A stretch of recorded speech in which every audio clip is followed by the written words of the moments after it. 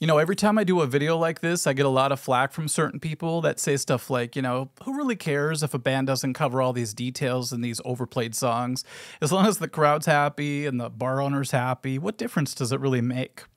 Well, what's crazy is not too long ago, we played a show with an AC/DC tribute band called Back in Black. And they've been around a long time, and they were awesome to watch live, and they're really cool guys as well. What I remember most, though, is realizing all the little details that they were hitting in these songs that a lot of cover bands, including bands that I've been in, just neglected altogether. And I thought, wouldn't that be great if more cover bands could add a little bit of that tribute band attention to detail into their songs? I mean, I know cover bands have a lot on their plate. They have to play 50 to 60 songs sometimes, all from different artists, and it can be very daunting to try to get really deep with them. But I thought if somebody just takes a couple of the details I showed today and slip them in the song, how much of a big difference that can make. One time somebody said that they played the right bass line finally for a particular song, and he looks over and the drummer was just smiling. And I thought, see, that's the kind of thing I'm going for with this series. I've probably heard 100 bands play this song over all the years that I've been playing live, so I'm going to use all of that information to share with you the details that I find are usually missed. The first thing is what I always say, a lot of bands use too much distortion, and you can tell right away with the intro if that's the case. So here's what I hear a lot.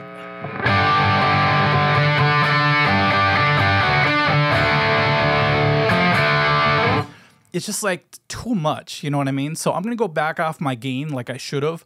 Back when my teenage metal band played this as kind of a filler tune, my tone was horrendous. Check it out while I go fix my amp.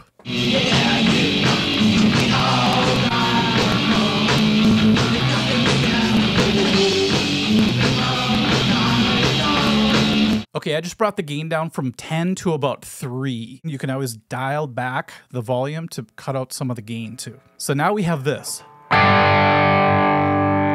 Way more pleasing to the ear while having a better, fuller tone. Because sometimes when you add too much gain, it just dissolves your tone. And you'll have to forgive that footage I just showed you because we were like 14 or something like that. And I think I was using a heavy metal pedal or something. Now, speaking of the intro, that's the next thing I'm going to talk about is a lot of people play it in the wrong position.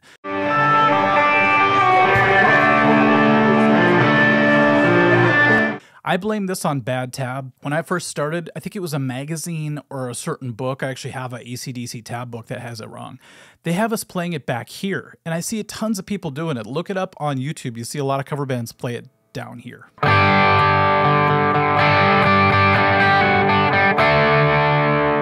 Something like that. That's how I used to play it.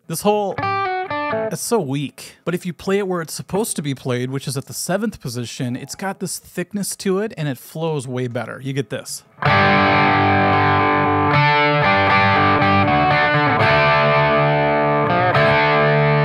Isn't that a lot better? I mean, it doesn't only sound better, it's so much easier to play because you just have to go like this.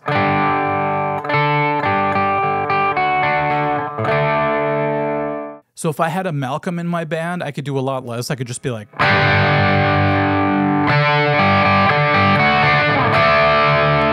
Well, he does all the bouncy notes, but if you're by yourself, you kind of have to merge the two parts together. I teach you how to do that on my website. I did a whole breakdown of this song, so check it out there if you want to. The next detail I'm going to talk about is a little bit subjective because even the actual band AC/DC speeds the song up live just to give it that live energy. But what I see a lot of bar bands do is they speed it up a little too much, and it makes it harder to dance to.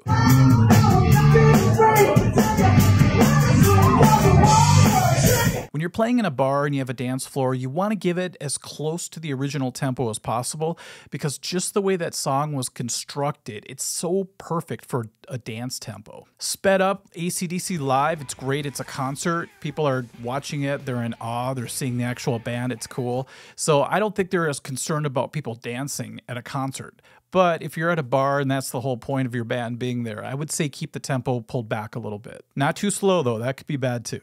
A lot of people roll their eyes when I bring up how important the kick drum pattern can be for certain songs, but this one in particular is crucial. There's a band I found on YouTube and their drummer started off with the incorrect beat.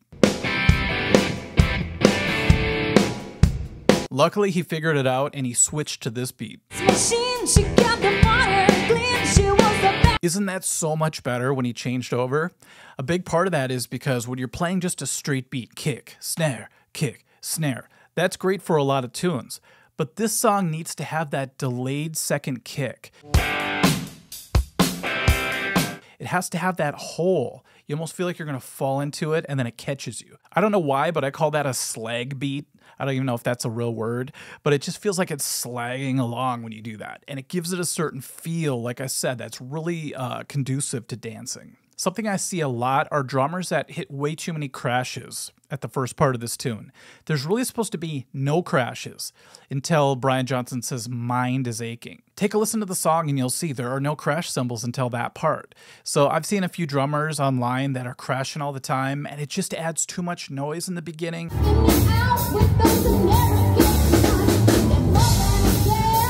I sound like an old man here, but you got to leave space in order for the parts that do come in with a crash to be more effective. That works really well. I hate to say this next part because a lot of bands have really good intentions when they want to play this tune, but I think this song is just a little too high for a lot of vocalists out there. You know, I see a lot of female vocalists hitting it really well, but sometimes there's a male vocalist that's struggling through the whole tune, and I feel really bad because it's a really tough song to keep singing all the way through when you're at the very top of your range the whole time. So I would recommend tuning down if you can for this tune. I've heard bands transpose it, and it goes okay. It's just one of those tunes that if you stray too far from the original concept, that it kind of loses its power. But if you could do it in standard or down a half step, that's great. But if you're struggling through that whole tune, I mean, it might not even be worth playing this song for your band. Something that I see a lot of singers do, which is genius, is just have the audience sing the chorus, because it'll give you a little bit of a break and you can compose yourself for the next verse. If you have a rhythm guitar player, make sure they come in at the right time. I'm going to do a quick trivia question for you. So not counting the intro, when the drums come in, when does Malcolm actually start playing? Is it right away with Angus? That part, does he come in when Brian Johnson starts singing? Or does he come in when the bass guitar comes in right before the chorus? Sorry, that was a trick question. It's actually none of those. He comes in halfway through the first verse. That blew my mind when I really realized that, because if you listen to it with two speakers or headphones, you'll hear his guitar come in halfway through the verse. Very strange. I honestly would have guessed he came in right when the first crash cymbal hits, when Brian Johnson says mind was aching. But that's not where he comes in. This might be hard to believe, but I've seen guitar players play the verse with power chords instead of the open position chords. So I've seen people go like this. Actually, that's probably how I played it in my metal band. Keep in mind, you have to do that AC/DC power chord, which is actually very close to the full G chord. Sounds huge. Then you do a traditional C chord, pretty much. And Angus does this cool little jump with his ring finger. Instead of moving back to this position for the G, if you watch him, he goes from here to here, and then he goes to the D, then he goes to like the middle finger for the G. It's an interesting way to do it. It's very economical. Fast machine, she kept the motor clean. Was the best damn woman that I ever seen. She had Let's talk about the drums for a second. I already kind of did, but let's elaborate on it. When the chorus comes, I've seen some drummers go to the ride cymbal. So don't go to the ride. There's no ride in this song, so it's kind of nice. You could just stay on the hi-hat the entire time.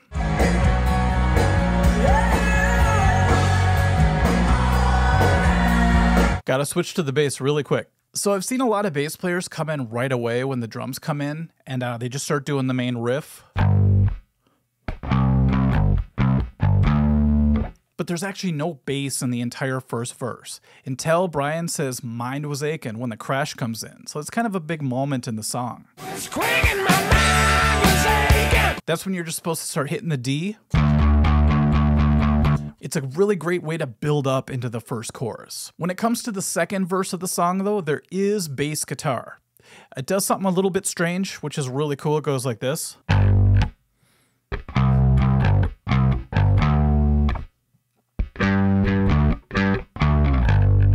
Like always, I put a little bit of edge on the bass tone today, so it really comes through on small speakers, but I usually wouldn't use that much gain on it. I love that jump up to the octave G like that, but the very last time, I think it's the third time in the verse, he adds the F sharp really quick. He goes. Just a fun little detail to throw in there. Another problem I see with a lot of bass players that play this tune is they try to overplay because it sounds like it's such a groovy song that you should really be doing it up. For example, the chorus, they tend to go like this.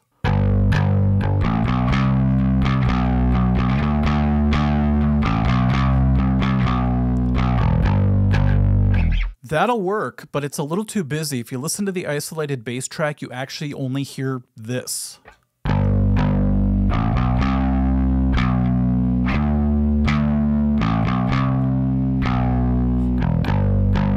So you don't have to constantly ride eighth notes during that part. You could back off a little bit and let, I don't know, let the drummer do the work. Another cool thing is that the bass is really hitting those push hits like this.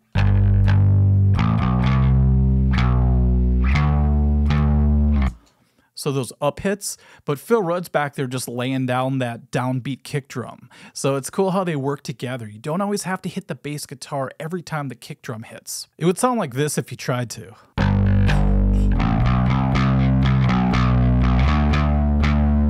It's just not the same. You got to allow the kick drum to do those downbeats, sometimes on its own. Let's talk about the solo. I hear a lot of guitar players do the solo justice because it's one of those things you don't want to mess around too much on. I have heard people just go off and try to create their own solo, and it usually doesn't land right.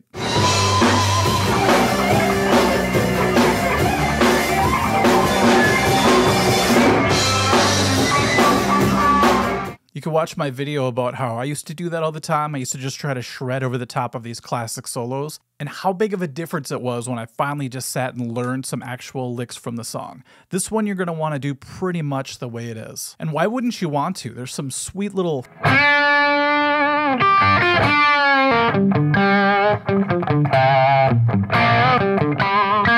When I finally put in the time to learn that solo a little closer to the original, I learned so much from it. There are like 50 little things in there that I've stolen over the years from my own stuff. So I highly recommend trying to learn it as close as possible, at least once. The rhythm guitarist and the bass have to follow the kick pattern during the solo. It's so important. When a band doesn't do this, it loses its power. I say that a lot, but it's true.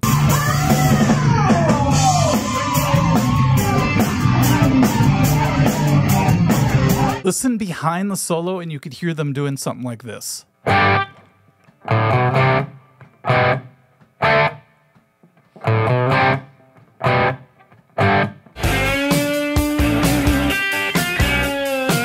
It kind of goes unnoticed a little bit because all of our attention goes to Angus, obviously, but if you listen to the background, you could tell that they're in sync with each other and really holding it down. Earlier, I talked about how some drummers I saw hit way too many crashes during the verses when there's really none until almost the chorus.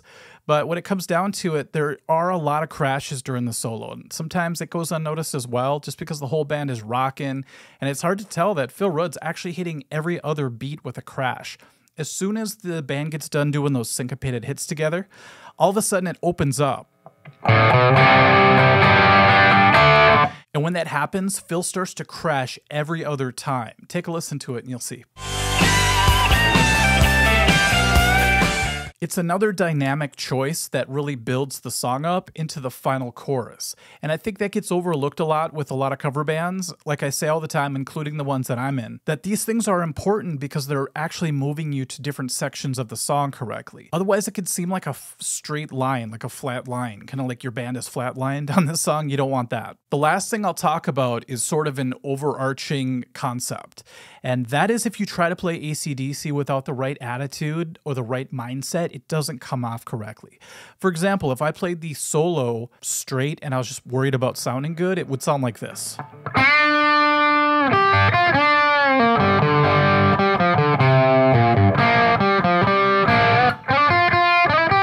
It's got no feel to it.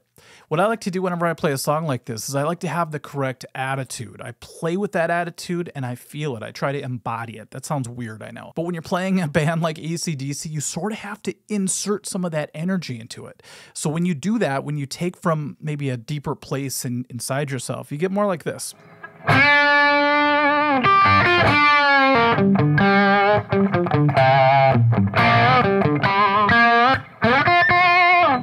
See, it just feels more alive. I think that's because I'm putting the right energy, the right attitude into that solo. Think about what the song is singing about as well. That could put you in the right mindset. Sometimes that can be dangerous with AC/DC, but you get the idea. It makes me laugh because I remember one time an original band that I was in was playing a show, and the band after us threw in a couple covers. And one of them was You Can't Always Get What You Want. And I was standing next to my drummer, and he looked pissed. He had his arms crossed, and he was like this. And I'm like, what's wrong, dude? He's like, well, this part of the song is really serious, you know, and they're up there jamming like they're having the best time of their life. And, you know, I was like, dude, you know, pull the stick out of your butt, have some fun, who cares, you know? But his point was that they weren't embodying the attitude of the song. You have to admit, though, the way the song feels, it does lend itself to get kind of jammy, you know? I guess I could compare Hey Joe. It's kind of the same idea, where if you listen to the lyrics, it's pretty serious. But they're up there smiling. You know, if you watch like G3, sometimes they're all just going off and soloing over the top of that. But if you really take in the lyrics to that song, I could see why it would seem strange. Okay, everyone, I had a ton of fun doing the research for this song. And if your band wants to implement some of these details, let me know how it goes in the comments section. I'd love to hear from you, and we'll catch you at the next video. Okay, thanks. Bye-bye.